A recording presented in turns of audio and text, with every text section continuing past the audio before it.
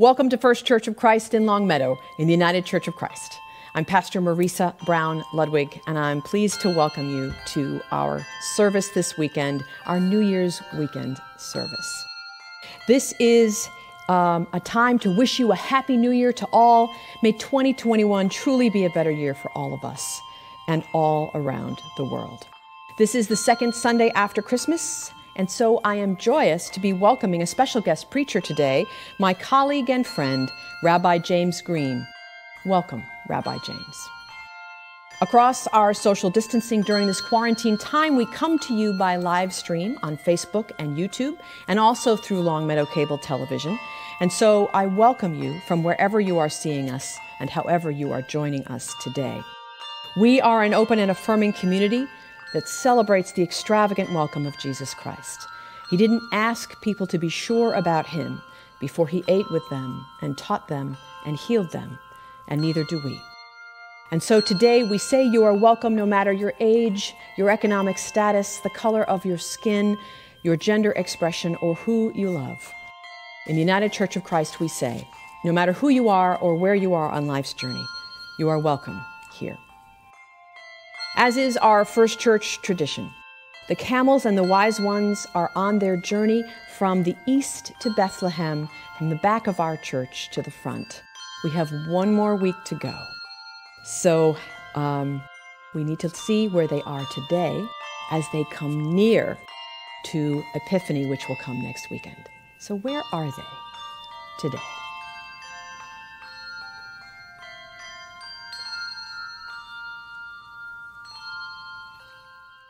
I invite you now to come into quiet, to let the busyness of your lives fall away, allowing us to melt into the present moment in which our God may speak. In our worship this morning, we greet the new year, recognizing yet again the turning of the cycle of life. There is comfort in knowing that the seasons change, that there is a time for every purpose. Our God assures us today that God does not leave us where we are, but calls us forth into who we may yet be. See, I am making all things new, God says. Do not despair, for I am with you in everything. I am the beginning and the end. I am the light that comes into the darkness, and the darkness will not overcome it. Let us now enter into worship. Please, will you join me in our call to worship? Your part will be on your screen. Light looked down and saw darkness. I will go there, said light. Peace looked down and saw war. I will go there, said peace. Love looked down and saw hatred. I will go there, said love. So the Lord of light, the Prince of Peace, the King of love, came down and crept in beside us. Please, won't you lift your voices with me from wherever you are and sing our opening hymn with me? You'll see the words on your screen.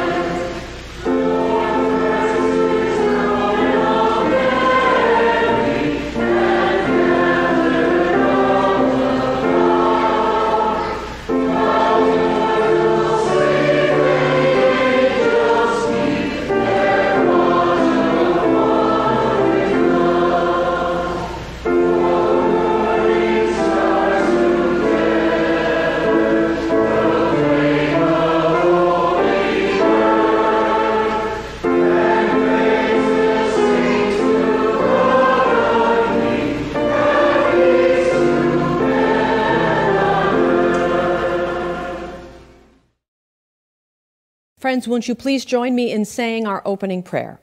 The words will be on your screen. O God of renewal and recreation, as we observe the turning of the year, we know that all time is still in you. While we feel shaped by the sands sifting in the hourglass, we know that it is the molding of your Spirit that truly brings us into who you have made us to be. Be with us this day and in all the days ahead. Give us the resolve to be still. Grant us the courage to move at your word. Gift us the faith to continue on until all that we trust is true, becomes visible before us. Amen. And now, a prayer of illumination as we prepare for our scripture and our preaching. O Holy One, may the light of your star illumine our hearts, that we may truly perceive your word in scripture, song, prayer, and preaching. Amen. The first reading is taken from Ecclesiastes chapter 3, verses 1 through 13. For everything there is a season, and a time for every matter under heaven. A time to be born, and a time to die. A time to plant, and a time to pluck up what is planted. A time to kill, and a time to heal. A time to break down, and a time to build up. A time to weep, and a time to laugh. A time to mourn, and a time to dance. A time to throw away stones, and a time to gather stones together. A time to embrace, and a time to refrain from embracing. A time to seek, and a time to lose. A time to keep, and a time to throw away. A time to tear, and a time to sow. A time to keep silence, and a time to speak. A time to love, and a time to hate. A time for war, and a time for peace. What gain have the workers from their toil? I have seen the business that God has given to everyone to be busy with. He has made everything suitable for its time. Moreover, he has put a sense of past and future into their minds. Yet they cannot find what God has done from the beginning to the end.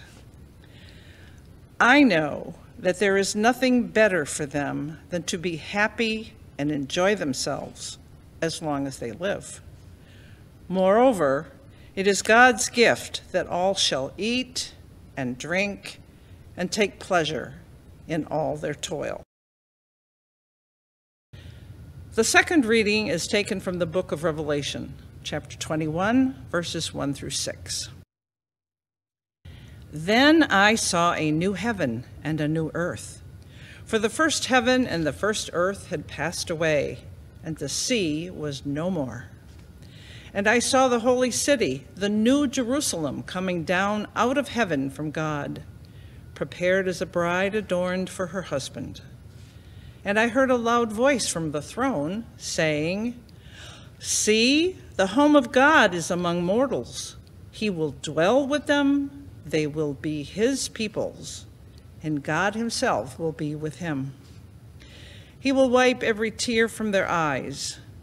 Death will be no more. Mourning and crying and pain will be no more, for the first things have passed away." And the one who was seated on the throne said, "See, I am making all things new." Also he said, "Write this, for these words are trustworthy and true." Then he said to me, "It is done. I am the Alpha and the Omega, the beginning and the end. To the thirsty, I will give water as a gift from the spring of the water of life." Here ends the readings, and may thanks be to God. Blessings to each of you. My name is Rabbi James Green, and although I live locally and am part of the local interfaith community, professionally I am the executive director at Camp Laurelwood, the Jewish residential agency that is based in Madison, Connecticut. It is such a gift to be able to preach this morning, especially for First Church, which holds a place in my heart with your loving community and your exceptional clergy leader, Reverend Marisa. Thank you. Wherever you all are this morning, I hope that you are safe and well, and that you feel the connection that this holy community sends out into the world.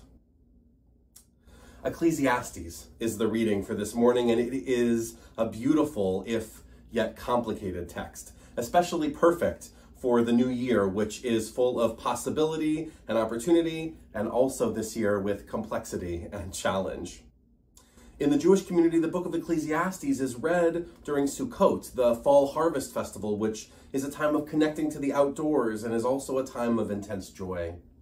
As an avid backpacker, a cross-country skier, and a snowshoer, I definitely get the connection to joy and nature. In fact, in the Talmud, a 7th century work of Jewish law, it tells us that a person who has never seen the rituals performed in the temple during Sukkot has never really known true joy.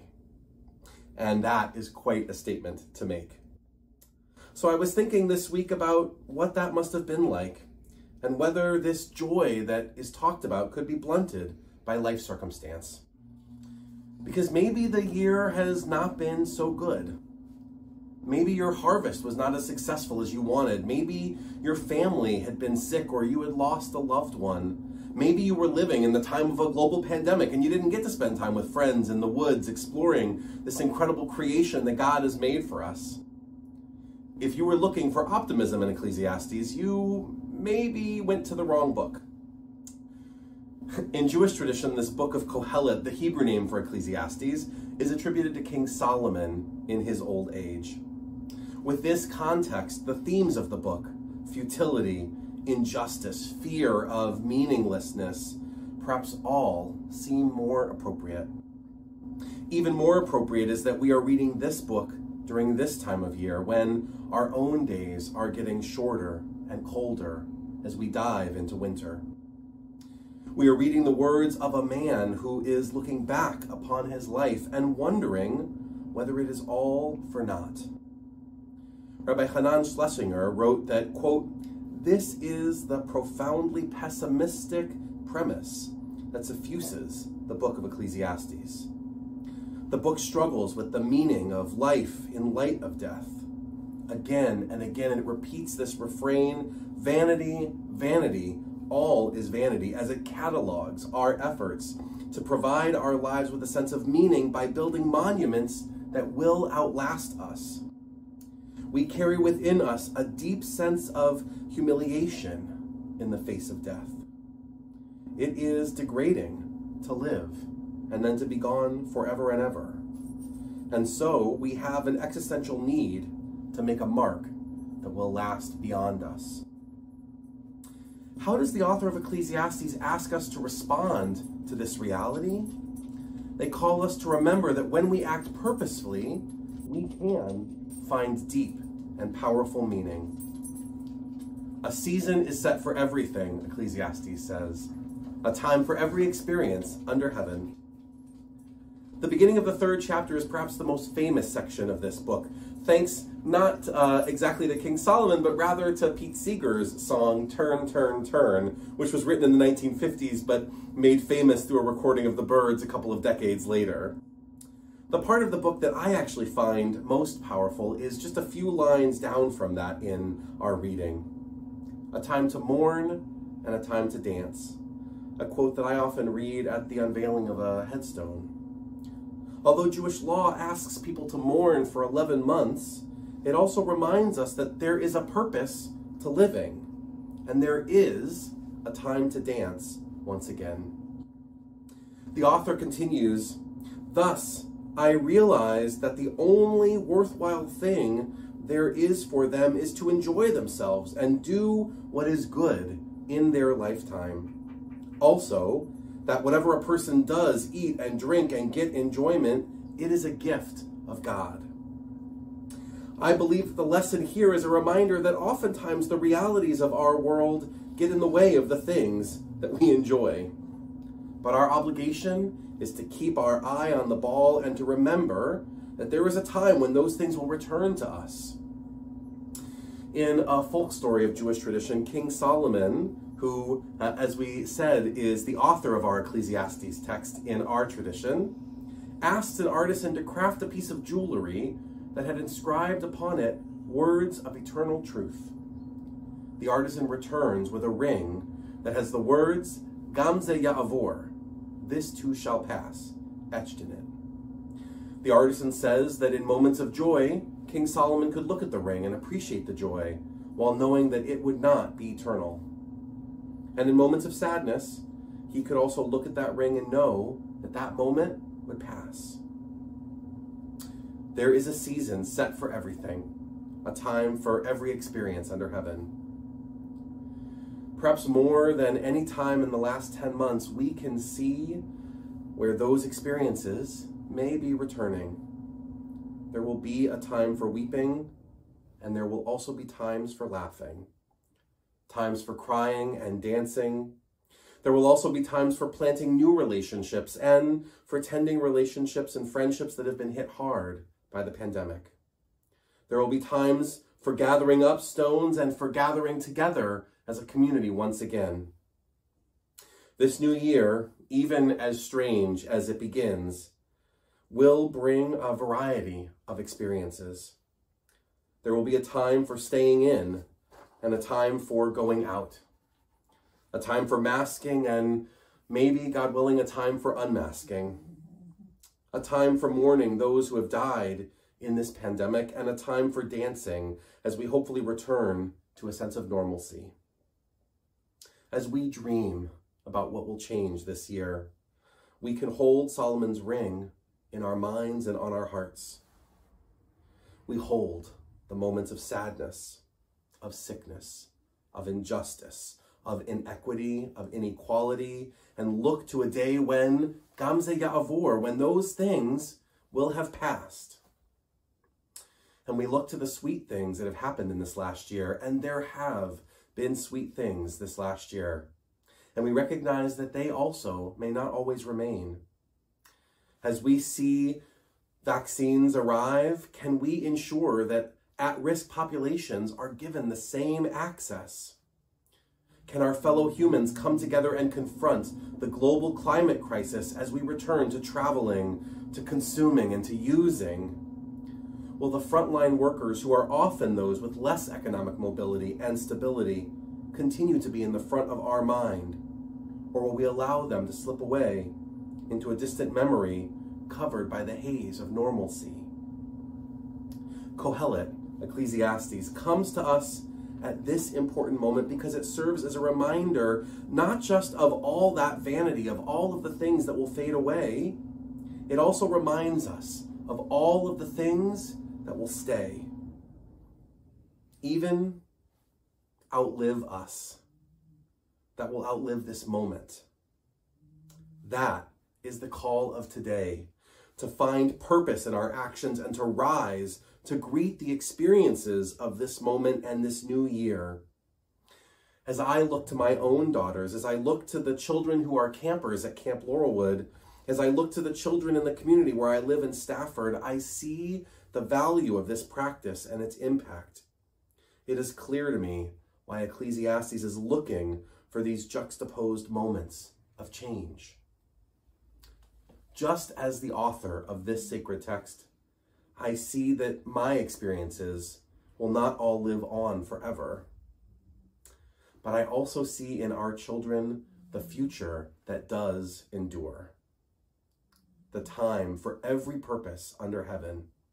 The adaptation and flexibility to recognize that Gam ze ya'avor, that this too shall pass, that no moment lasts forever, but every relationship, every elevation of humanity will.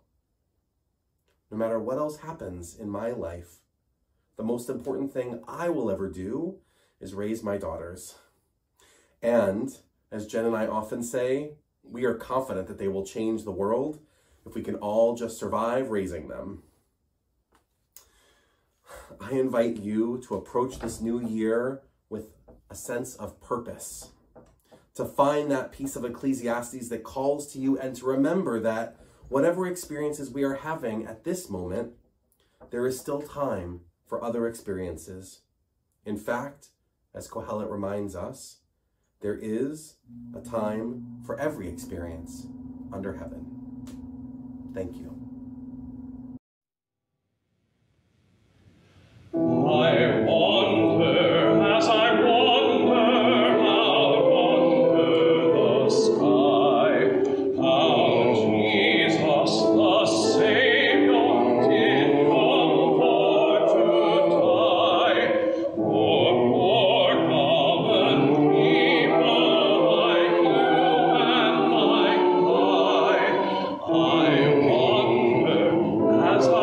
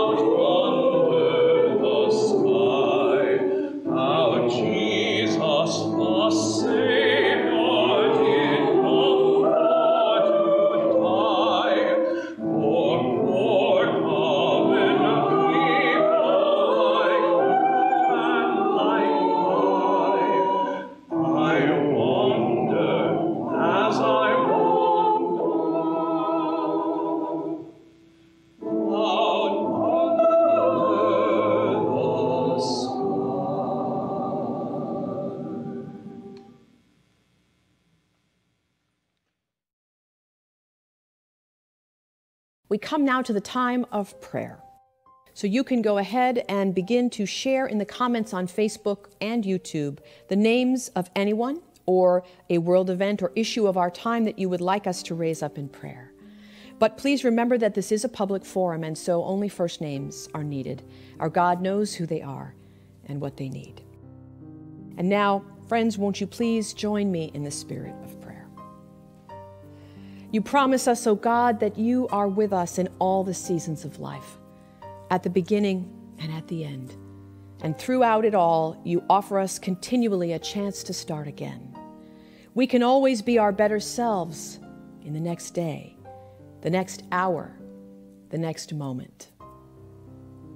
You see us as the whole person we can be, and you help us to be who you call us, especially as we step across the doorway into a new year. So in 2021, we bring to you the names and the situations of others for whom light seems to be a stranger. Those who struggle with ill health, economic hardship, broken and damaged relationships, the loss of loved ones, those who are missing human touch and the loneliness of isolation, who suffer from depression and anxiety. We have lost so many due to COVID, O God, but also to tragedy, to violence, to self-harm, to addiction, to illness. We place all of them and us in your care. Let your light shine on us, bringing healing and hope. Help us to be bearers of that light in all that we do. So hear the good news of the psalmist's proclamation.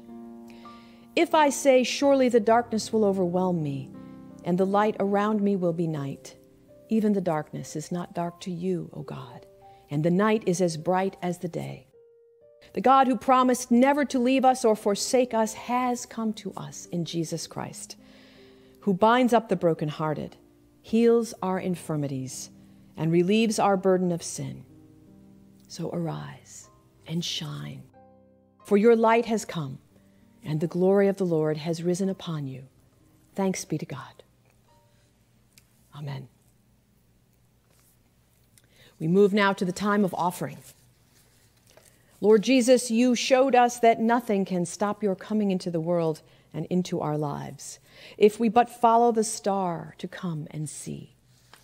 May we open our hearts wide to you and give now back to the world unafraid, trusting that the more we give, the more you will provide for all of us.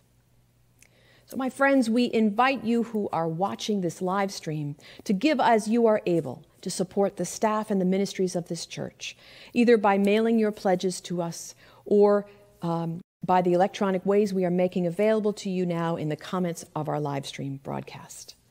Please continue to give of your time, your volunteering, and your help to people in need throughout our community, to your neighbors, to your family. And all these things together with your donations become our gifts offered up to our God this day. O God of new beginnings, may the light of Emmanuel, God with us, surround these gifts. Bless them and make them your healing presence in the light of the world. Amen. Please join with me now in singing the praise to our God that we sing in the doxology.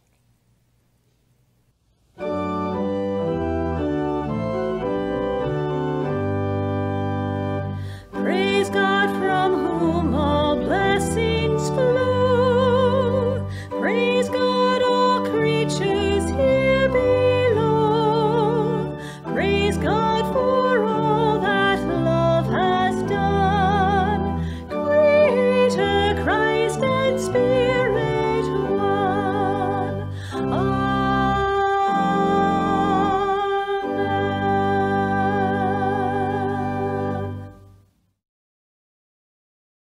We come now to the time of communion, and so I invite you to prepare your table that you may join yours with mine here, and together across the distance we may come before the Lord.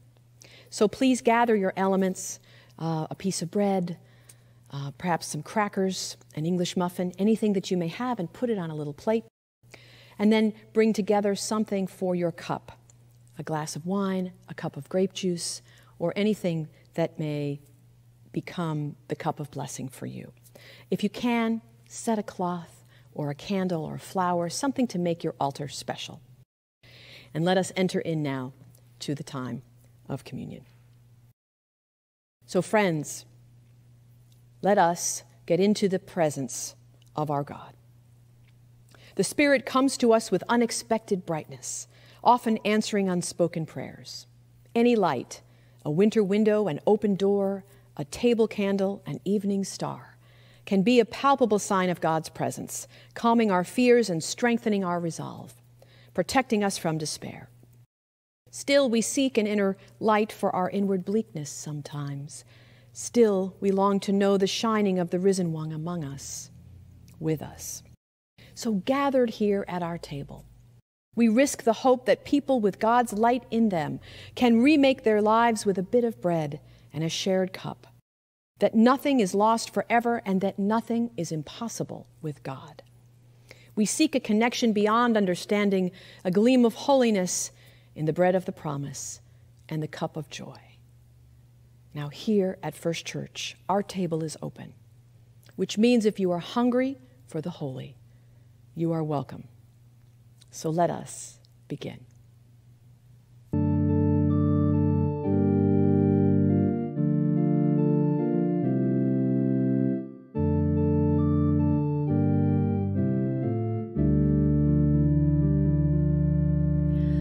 Let all mortal flesh keep silence, and with fear and trembling stand.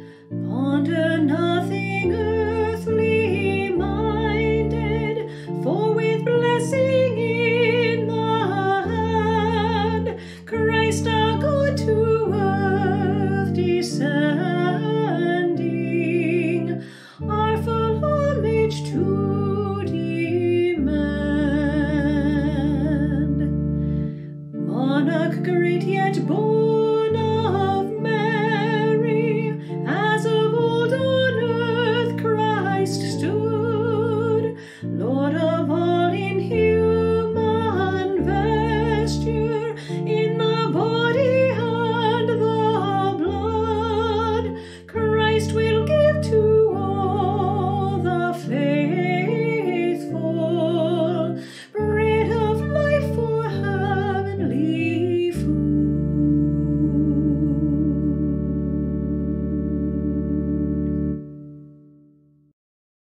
Please join me now in the prayer of confession. The words will be on your screen. Light of the world, you gave us the transforming birth of the child Jesus as a light for our path. Yet we confess that we shut our eyes to that light. We admit that we do not want to see the gift you have given us. We acknowledge our reluctance to see and share our gifts with our sisters and brothers. We are often distracted by the glitter and the tinsel the world has made of Christ's birth. We ask that your Spirit be lit within us, so that we may share your gifts of peace and joy with all people. We seek to receive the gifts of Christ's birth, teaching, death, and resurrection again and again. Amen. Hear now these words of assurance from our God. The God who promised never to leave us or forsake us has come to us in Jesus Christ, who binds up the brokenhearted, heals our infirmities, and relieves our burden of sin. So arise and shine, for your light has come, and the glory of the Lord has risen upon you. Thanks be to God. Now let us say together the prayer that Jesus gave us to say, and please use the words that are comfortable for you. Our Father, who art in heaven, hallowed be thy name. Thy kingdom come, thy will be done on earth as it is in heaven. Give us this day our daily bread, and forgive us our debts, as we forgive our debtors. And lead us not into temptation, but deliver us from evil. For thine is the kingdom, and the power, and the glory, forever and ever. Amen. And now, please, will you join me in the litany of remembrance and consecration? Your part will be on the screen. God of light, in whom there is no shadow, your gifts to us are from the very beginning of time. They began with creation, when your Spirit gave form to the chaos of energy and matter, and when your word brought forth light on the face of the earth. They continue with our ancient ancestors like Noah, whom you blessed with the promise signified by the colorful prism of light in the rainbow. And like Sarah and Abraham, whom you blessed with a child whose descendants, as many as the stars of the sky, were to be the light to the nations. And in the desert, you gave the gifts of manna and of living water to the weary pilgrims, whom you led by a cloud by day and a pillar of fire by night. At last, you sent your light into the world in the form of a tiny child, fragile and vulnerable, who grew to be the very light of light, full of grace and truth, revealing your glory on earth. We thank you, O God, that you have sent Jesus Christ to bring life and immortality to light. Help us to receive your gifts with joy and humility. As we receive this bread and cup, may we open our hearts to receive your love and grace in Jesus Christ and receive the love and support of one another. Be born among us, that we may give Christ's love to the world through the presence and the power of the Holy Spirit. Amen. We remember and celebrate how God made his love known to us. Jesus lived among us and taught us to love God and to love our neighbors as we love ourselves. But his clearest, most powerful act of love was his choice to lay down his life so that we might find ours. On the eve of his death, he gave us this sacred meal to remind us of all he did and said. While he and his friends were eating, he took the bread and he blessed it. And he raised it up to you, Almighty God, and gave thanks and praise. And then he broke this bread and he offered it to his friends, saying, "This is my body broken for you. Eat it as a way to remember me and my love for you." And after the meal, he took the cup that was filled with wine. He raised it to you, Almighty God, and offered thanks and praise. He blessed it, and then he passed it among his friends, and he said to them, "This is my blood poured out for you. Drink it as a way to remember me and my love for you."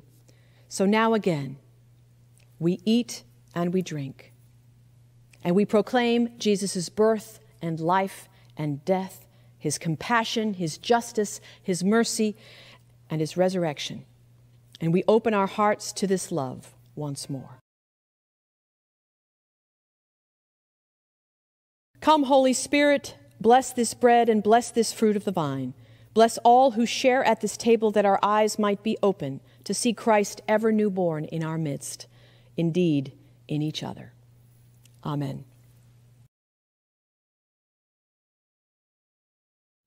And now the gifts of God for the people of God.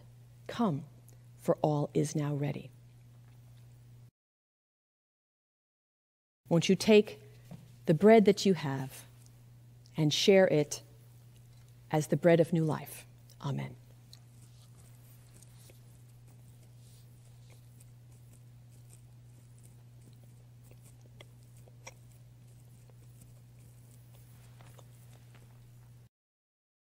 And please lift now your cup of blessing in your home and share it among each other and drink it.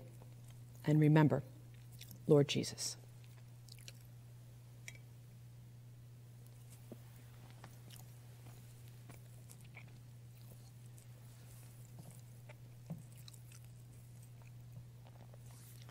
And now, please, won't you join me in our prayer of thanksgiving? The words will be on your screen. O God, who is revealed in simple created things, we thank you for speaking to us through bread broken and juice poured. We thank you for the word of life planted like a seed in our hearts through this sacrament. On Christmas morning, we made room for the Savior in our hearts, and we praise you for coming near to us again, O Holy One, in this new year. May we find courage and faith to proclaim the good news he came preaching to all the world, through Jesus Christ our Lord. Amen. And now, as our service draws towards a close, here are some announcements from our church life this week. We will not be holding our regular church school today due to the holiday weekend, but we will resume church school next weekend for grades K through 5, and next Sunday will be our Epiphany service on January 10th, and that happens between 11 a.m. and 12 noon on Zoom, grades K through 5. And then we do offer a class for 6th and 7th grade youth twice per month, and our next class will be next week also, Sunday, January 10th at 12 noon on Zoom. To register for any of our classes and programs, or to simply find out more about any of these, please watch your weekly e-newsletter from us, or reach out to us at office@firstchurchlongmeadow.org. Finally, I want to thank Rabbi James Green for his preaching and his teaching of us this day. What a powerful way to welcome in the new year with his presence among us. And now we prepare to go forth. Won't you rise in body or spirit to sing out our closing hymn? The words will be on your screen.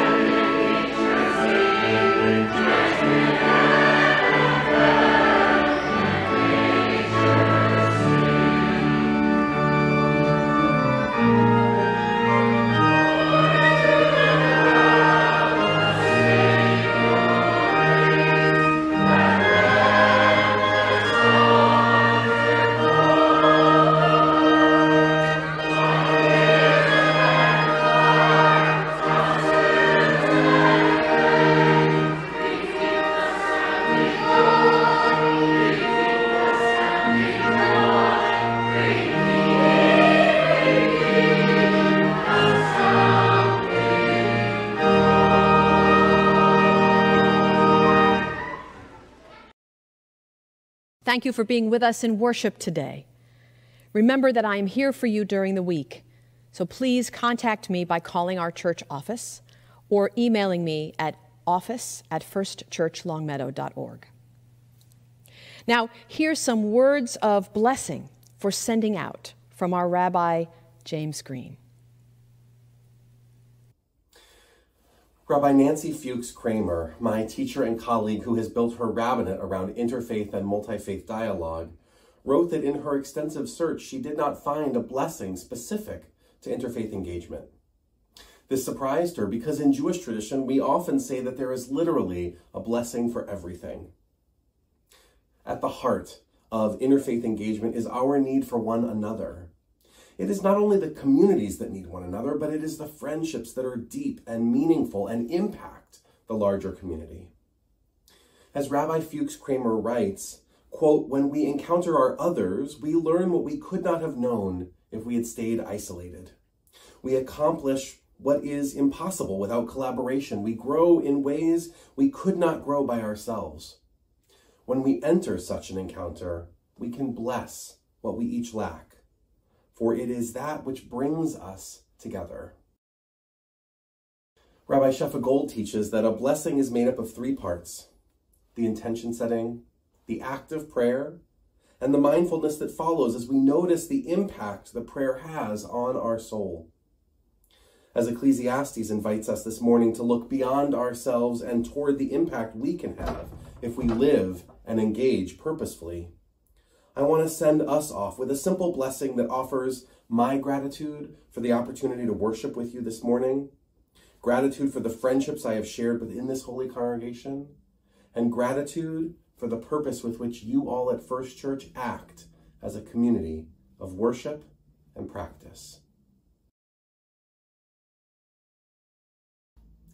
Blessed is God, who creates us varied and many, needing one another. Blessed are our traditions, varied and many, requiring each other. Blessed is our time together. May it provide nourishment for us and for our world. May we go forth with purpose and experience everything under heaven. Amen.